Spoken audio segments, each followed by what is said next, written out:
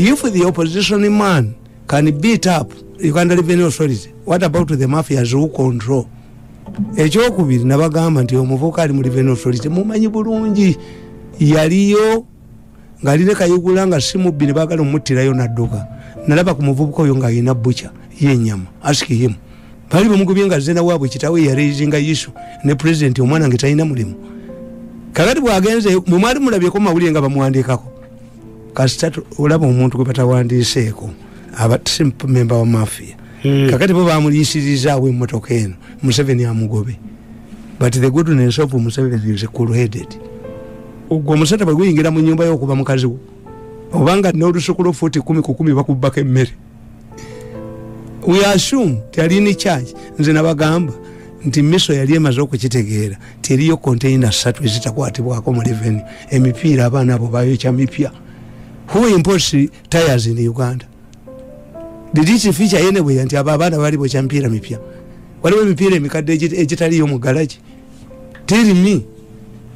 Nje kibiina ky'enaale mu Bobi Wine akirina ne balanga ennaku 14 nti bakyusa delegates conference.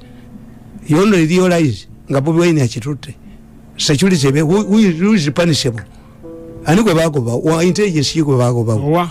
Yes, then it's not a punishment. Kwa fe tutunulu yabutunulu what will be mukunjazi reaction nga akutte mukazi we n'omusajja ndi abazeeye kabulungi ekitegeeza yamulagira okuula abantu.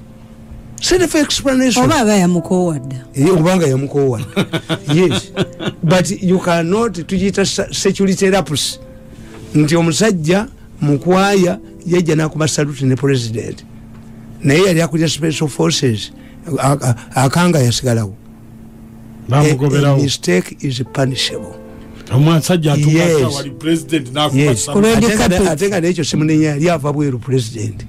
Natuukirawo era kwaliko incidents 2 omugenzi gundi Muhammad omitangane eyali mufuti w'ekiseera ekyo yakubagana ne Luwemba bombi babayita ku mukolo Luwemba namukubatteke tinze mufuti nono najja president amubuuza owe nani mimi rafiki yako kakanda bano balowooza tiazze naye mu mmotoka kumbe security lapse ayagala kafana nono gundi mumanyi nti emmotoka ya Bush omusajja ajijiramu okuva South Africa bamukwatira wano Ntebe nga ali mu Air Force 1.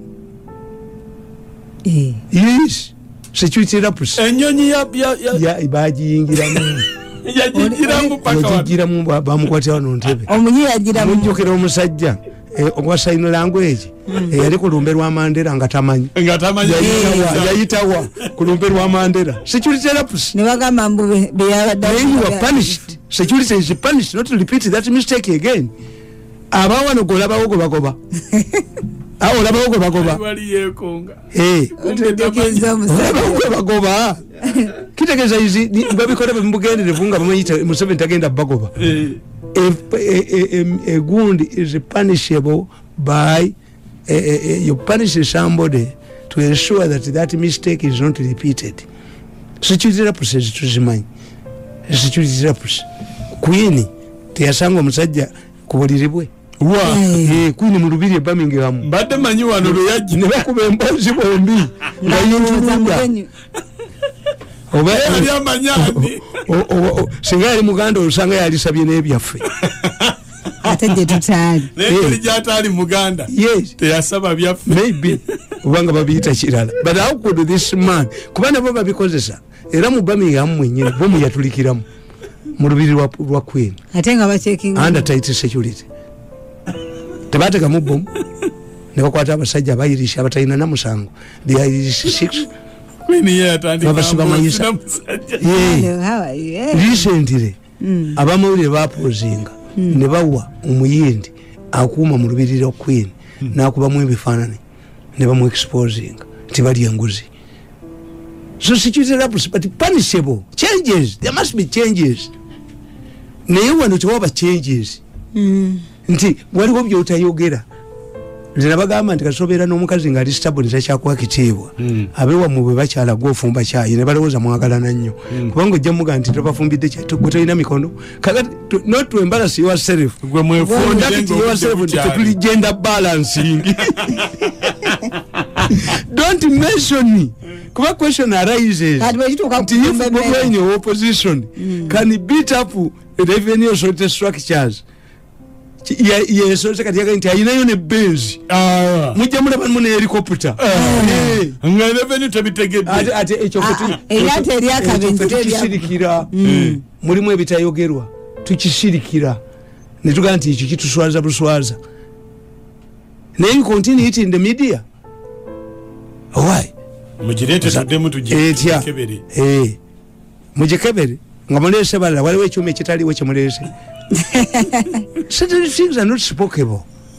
Naye nabo ebifo byonna babyonoona. Public relations manager. Public relations manager. Damage control. You can even buy off newspapers. Don't reveal this. We are handling the matter. Ba Mafia bayina scandal yabo kujira bake wandona. Eliwa. Kajina. Naye the way they have handled it. They have tight control. When it happens, it can happen. Ngochimanyi nti kakati Biden yagambi. Maybe president wa America kati ona ina emyaka yena. He has the human rights. Biden yagambi. Government ya Uganda tengenda kusasula mabanja ga World Bank. Nagamba aba China sente ze mubanja Uganda mukwate bizimbe by'abana ebiriyo. Ni South Africa mbikwate. Ni Kenya mbikwate. Mutunde sente zabyo. Mwisasule.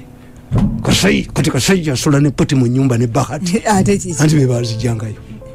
Ngoyiraje okiwulira. Adiye iti.